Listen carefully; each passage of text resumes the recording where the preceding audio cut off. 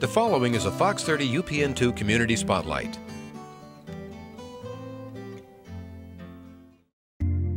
Located east of the Sacramento River in Butte County, Chico is often called one of America's top art towns. One spectacular small business located in Chico, Orient and Flume Art Glass, was instrumental in securing that title for this Sacramento Valley community. Carrying on a long-standing tradition of glass-blowing artisans in the area, Orient and Flume was founded over 30 years ago and is world-renowned for its stunning glass line.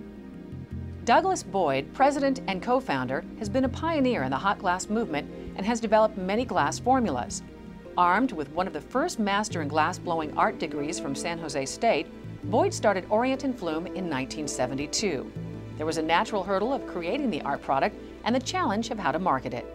We started up, and first year we actually drove 250 days. We were on the road selling. Come home on the weekends, make something, go out, sell it again. It was a very hard way to make a living. It was on one such road trip at a show in Southern California that Orient and Flume was discovered by the prestigious Guston Company in Los Angeles. They had 5 showrooms nationally, and we thought that might be better than driving around every week. We were totally worn out, actually. So we discussed it and decided that we'd try that and give it a whirl. Being represented by Mr. and Mrs. Guston would prove to be one of the best decisions the young businessman would ever make. Mr. Guston knew that Tiffany never produced an iridescent glass paperweight and asked the Orient and Flume studio to make an attempt. One of my interests in school was glass chemistry, so I dove into that and started reading everything I could and putting 2 and 2 together and testing literally every day. And it took about 2 years to finally reproduce, something similar to what Tiffany was doing back in the 1880s. While silver-based iridescent art glass would put Orient and Flume on the map, it has been their clear case glass faces that have brought enduring recognition. The clear case glass is technically challenging, requiring many layers of glass. Glass rods are torched with natural gas. The artists then use the rods to draw on layered hot glass. It's a technique that is particularly fluid, allowing for naturalistic motifs such as vines, flowers, insects, and leaves. These drawings are then encased in another layer of clear glass. Next, these pieces of artwork are individually and painstakingly polished and buffed to a high luster finish.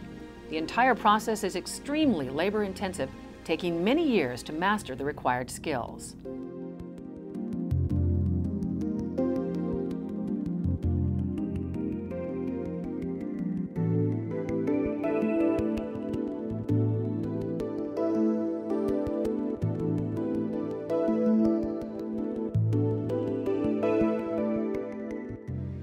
Orient and Flume has grown from a 2-man studio to become a creative industry which produces thousands of handcrafted pieces a year. Along the way, Boyd realized how important it was for him to hire more artisans while he stayed focused on business administration. This company over the years grew to a fairly large company rather than just a studio.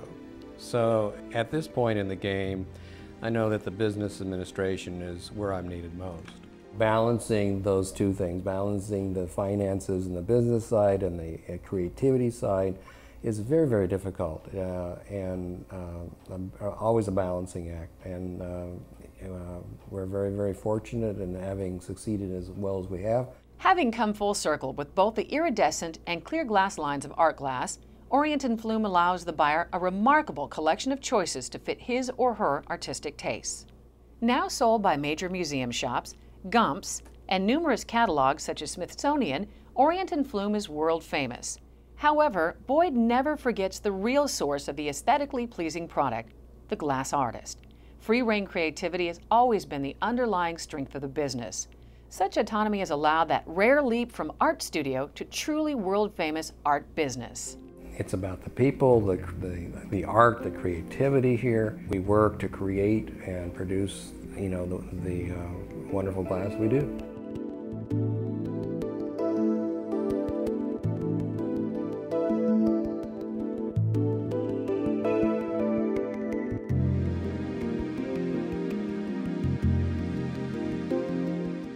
Learn more about Orient and Flume on their website, www.orientandflume.com.